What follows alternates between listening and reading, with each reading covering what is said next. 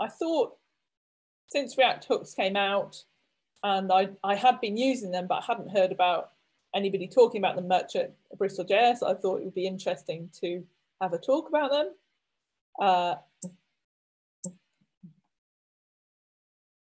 A bit about me, basically I work as a full stack software engineer. I work remotely for a company called TES. Everybody seems to be working remotely nowadays, but actually I've been working remotely for them for a while, longer than that, before the COVID times. I'm busy writing Python, deep into like AWS Lambdas at the moment, but in Python, and covering for the team lead. TES is a digital education company, and there's about 50 engineers there, 10 teams, and we work in a microservices based way. And most of that is supporting the website. So where there are teaching resources and jobs for teachers and that kind of thing. I would normally in a talk ask everyone about their background and get a sense of like, what do you all do? But I think it's really hard to do that in a virtual talk. So I have met people in Bristol JS before. I get a feeling for what people are doing, but it would be interesting perhaps to discuss afterwards. So let's dive in.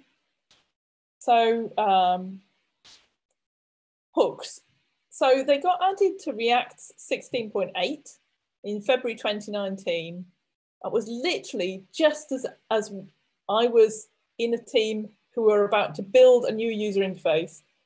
And it was actually rewriting a user interface that already existed. And the previous one had been written using Redux sagas and a REST API. And we thought, how cool would it, and actually Redux formed, I think. And we decided, how cool would it be if we use GraphQL, React hooks, and also Formic.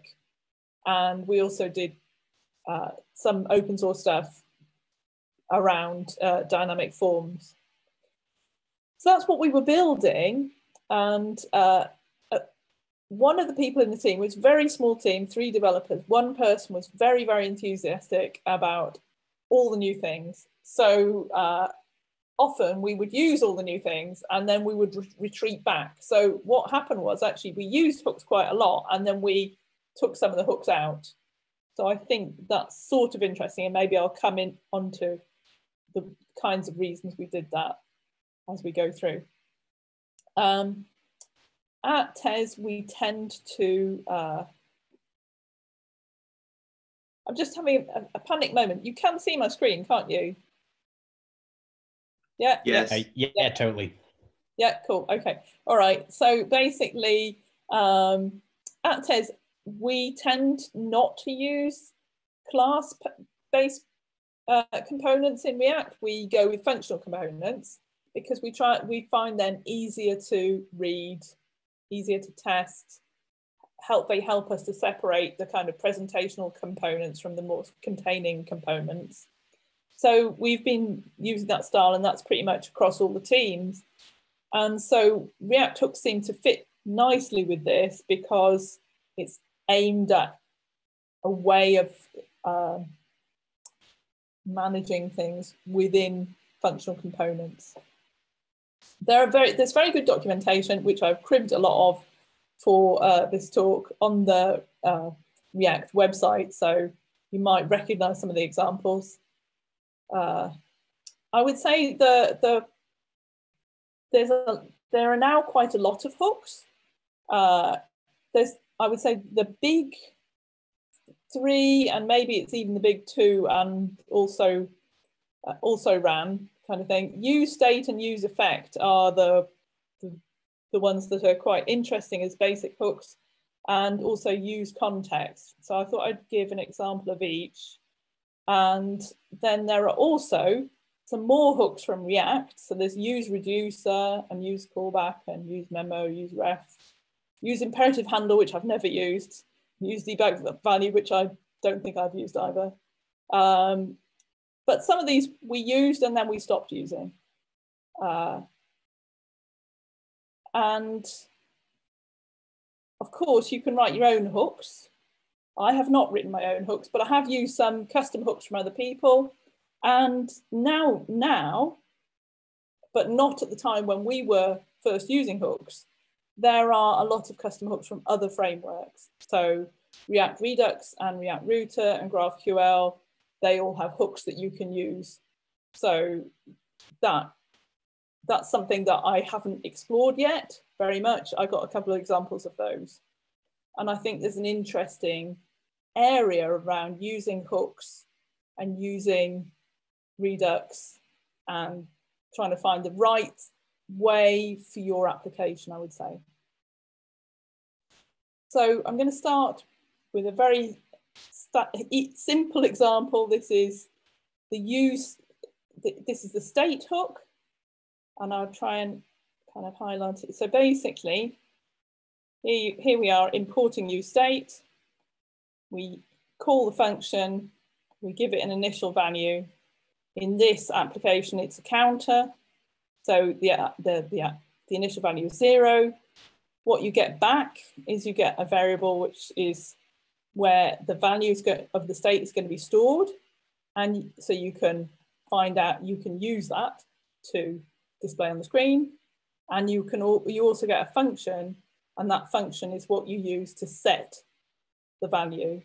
So if I flip, maybe I've got some code here in my other window. Let me just bring it over.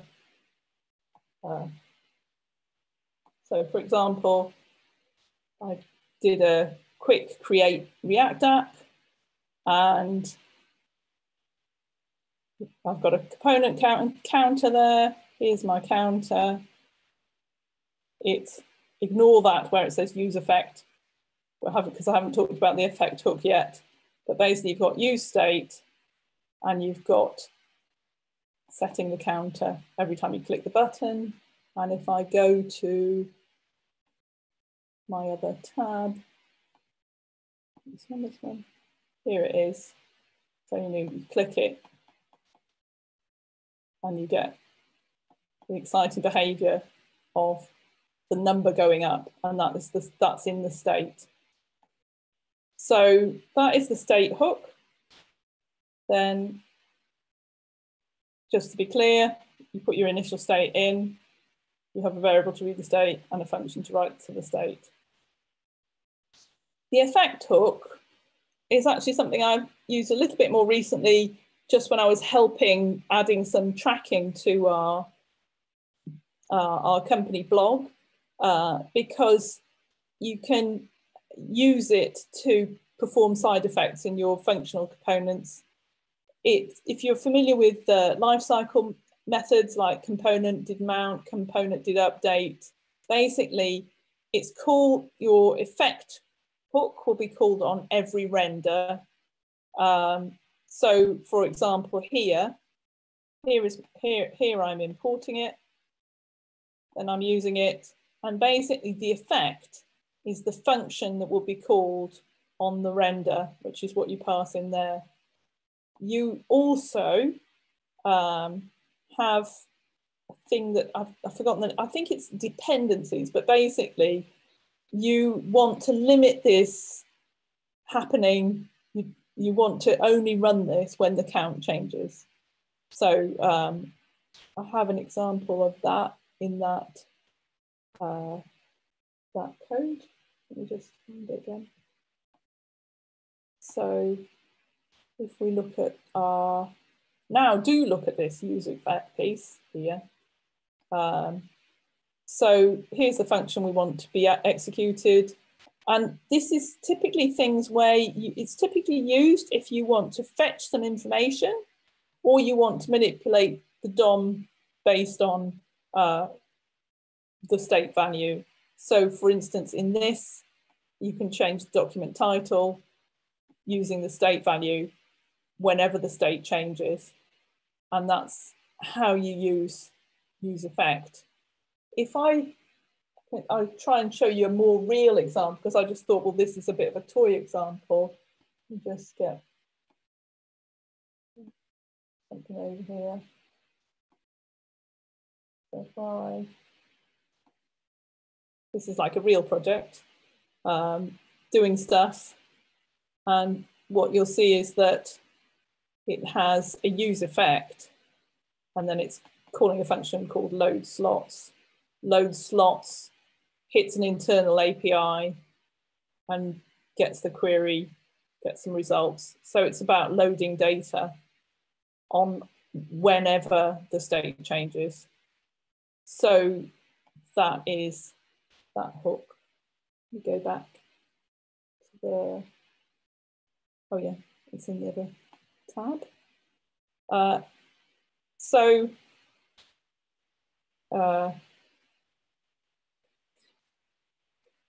Just to be aware that if you wanted a synchronous effect, you should use this other very similar hook called use layout effect, because if you use effect, it doesn't block the browser from updating the screen. So if you use effect, well, what it says on the React site is that it can make your app feel more responsive, but you might have something where you really want to make sure it's happening exactly at the same time, and that's when you would use layout effect. And there are also some other gotchas, I think. But first of all, I'm going to talk about the context hook. Sorry about that. So context, I'm not sure if you're aware, but basically in React, you can create a context. So it's basically at the top level, it's a context that your app is running in, and then you can use that context. So you can, it's effectively a way of not having to pass a load of parameters through a big long tree to get to a leaf node. So it can make the code look more clean, but it feels a bit like magic. And actually, it was the context hook, which was the hook that we tried using, and then we decided to not use, because we felt it's too much like this context is created quite far away from where you use it. And when you use this context and you grab this sort of global reference, and then it doesn't feel quite as neat. And so we kind of decided not to use that. I'd be interested to hear what other people think afterwards, because obviously there's people with more experience on this call. There are some there are some rules of hooks. Sorry, I'm going to move this out of the way. So you should call hooks at the top level. You shouldn't call hooks inside loops and conditions and nested functions. And then meant to be called in React functional components. So you don't call them from regular JavaScript functions. You don't have to remember these rules particularly, because you can actually enforce that by having using the ESLint plugin that enforces those rules. At least it tells you about when you're doing a bad thing. So for example, I tried to, in my code example, I tried making a bad one. Let's get that.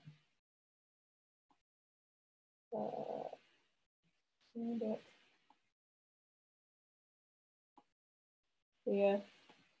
So I thought I would get this bad one here, and I get warned that this is not a good idea, and that's not really how you're supposed to. But I could suppress that linting rule, and so it's just that if you use the linting, you can keep yourself in check basically. And we go back into the browser. Then, so actually it turns out that quite often people might, because they're using an effect hook to go and fetch some data, then it might be that you actually are setting state in an effect hook. There are some things that you need to avoid. You can end up with a flickering effect. And so there's this second parameter here, which is an array, and you can sometimes call this and have an empty array, but you need to be careful how you express things. I'll share the slides afterwards, but there is things to avoid. So this, for example, will end up never updating state A because it's the same set state hook, I think. But if you do this, it like this, where it's clearer. So in the previous one, with both use effects, they run in the same React cycle, but the second set state will replace the first set state. So you should do it this way. And all I'm really trying to do is not go through a very convoluted example, but more just indicate that sometimes when you try using use effect hook, you might end up with some funny, surprising effects. So you just need to be a little bit careful with them. There's also, and this is kind of starting to touch into Redux, and I don't think this was originally in the first set of hooks that React released. I don't remember this from when I was using it last year, but basically there's now a use reducer hook. So it's an alternative to use state. So you can give it a reducer, and so that if you're familiar with React, you should know how this works. But basically, this is where you have more complex state. I think I also got a code example for that here. So this is where I've got a more complex component. It's a counter with a reducer. It's got two buttons, a plus and a minus one. And what we've got is we're using the reducer hook here. We're passing, this is our reducer function, and this takes a state and an action, and we switch on the action type, and then we adjust the count that way. So if I can show you that, actually, I have to first change the code for it to work. Sorry. Yeah, so if I comment that out and uncomment that one, save it, then should be, refresh this. Now I've got my minus button, minusing things and plussing things. So that's how you would use the reducer hook. However, you might then be slightly conflicted because you might think, oh yes, but React Redux has hooks, and you might want to use some of those instead. So for example, you can use dispatch from React Redux. So you could have,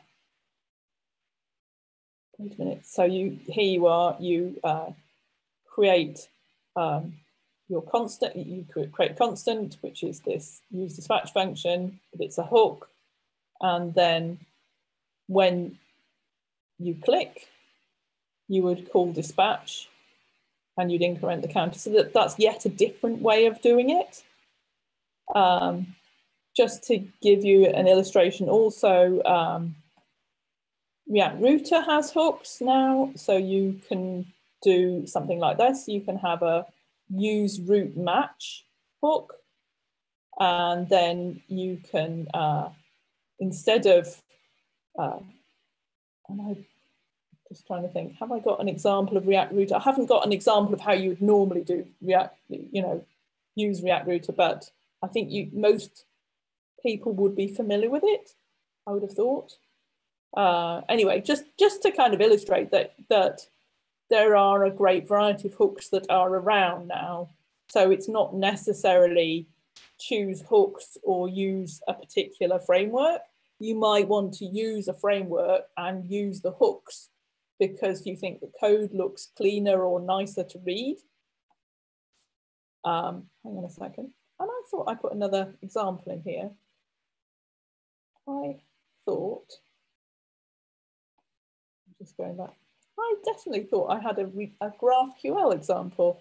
So let me find it.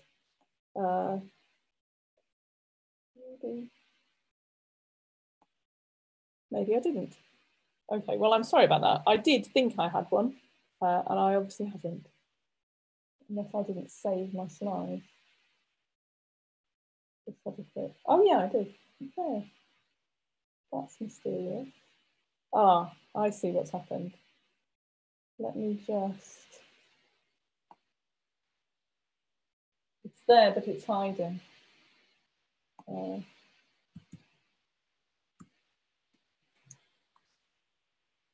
Let's say, I go back there. Refresh that. No. Again. I'm confused.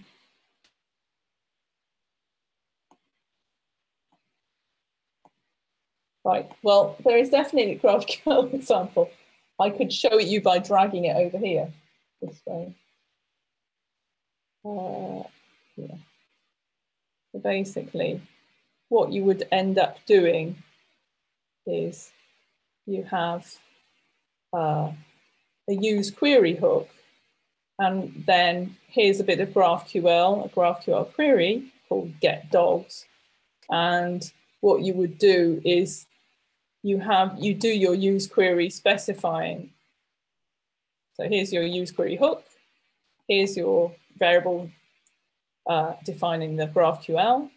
And then you would get this back, loading error and data. And then basically once you've got the data, you would render it using the results of the query. So that's, and I think on the project I worked on before, which did use GraphQL, this is one of the hooks where we were excitedly looking forward to using it, but it never came out until it was time for us to disband. So we still had a wish to add it, and we never did. I wanted to put some slides together about React hooks and testing, but I did not have time, so I haven't. And at the heart of it, basically, React hooks help you to simplify component design. What they don't really help you with is if you've got a complex app with a lot of state. And actually, the app that we were building, kind of, I got it right here. This was the app that we were building, and it's a thing where you can design a advertising campaign, and you would click a slot, and you'd have to, choose a date, and then you would have a bunch of filters, and it was actually a very complicated thing. And then we never did. I'm just going to. This is not a very good way of doing the dates, but. Let's see. If I do save and continue, I should be able to then. It has a way of previewing stuff like this. And actually, as you do this drop down, you end up with different fields. And you're able to upload images and stuff like that.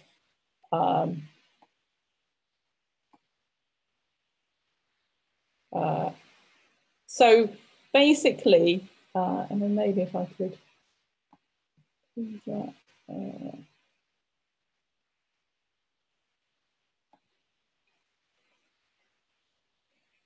What I'm kind of alluding to is we chose this technique and we went with not using Redux and using Formic and not using Redux Form.